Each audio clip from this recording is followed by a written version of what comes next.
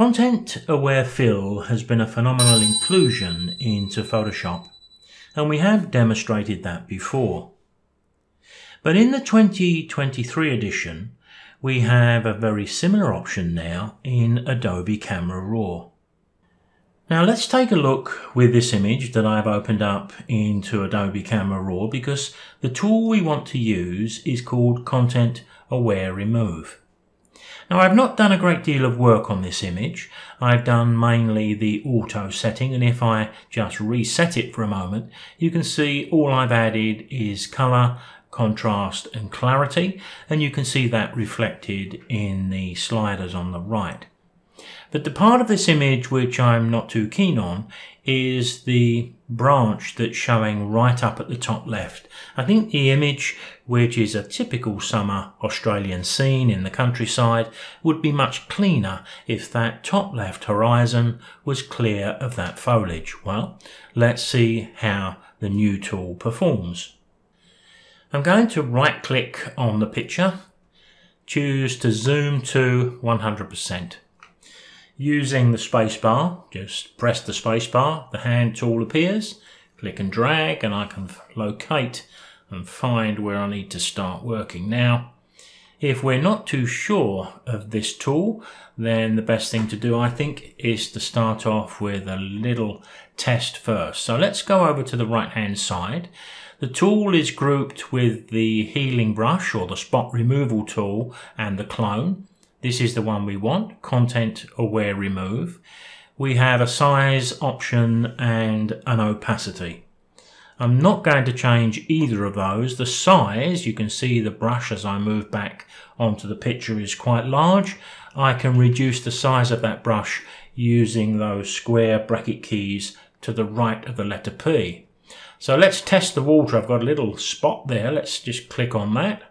Done a pretty good job there. Let's try this branch here. Just painting over the whole thing. Didn't do a wonderful job. Let's have another go at it. Couple of more touches. Let's try this one here. I'll paint down and across to make sure we gather the whole thing. That looks pretty good. Let's try these two pieces.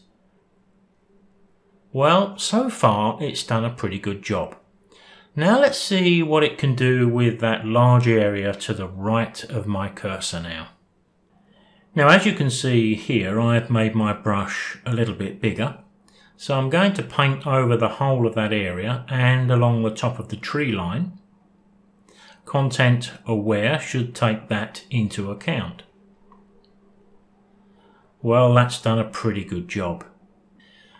Now, given the success of what we've done so far, it's difficult to know, because this tool hasn't been out long, whether we should do small areas like this first, or we should take bigger areas and try to deal with a problem in the top left corner in one go. Well, let's give it a try. I'm going to make my brush quite large here, and I'm going to paint down and around all of that offending twig and branch, right up to the top. Let's see how it does that.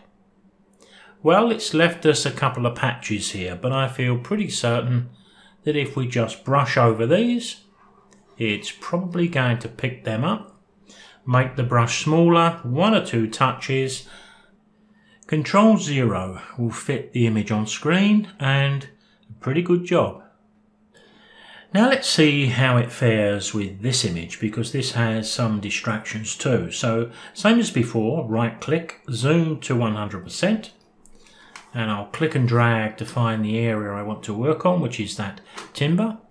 Selecting the tool, adjusting the brush, and I can paint it out, and it's done a pretty good job. Let's move over to the right hand side. This is quite a jumble here. So I'm going to make my brush a little bit smaller, but I'm going to come down this area and around all of that timber and the grass and see if I can remove the whole lot. Now that's done a pretty good job. I may need to do one or two touches to remove a couple of areas that may draw our attention, but I very much doubt it, as you can see. And even if I did, I can turn to the clone tool to do that. Click and drag to the left. Let's try this enormous log here. So I'm going to paint down there, even up that stick, right the way around. Try to take a lot out in one go. Well, a couple of touches needed here and there, but I think this new tool is doing a remarkable job. The more distractions we can deal with in Camera Raw, the better. But if you need to use this Content Aware Remove tool, use it before you start applying any edits via masks and you'll get better results. I'll see you next time.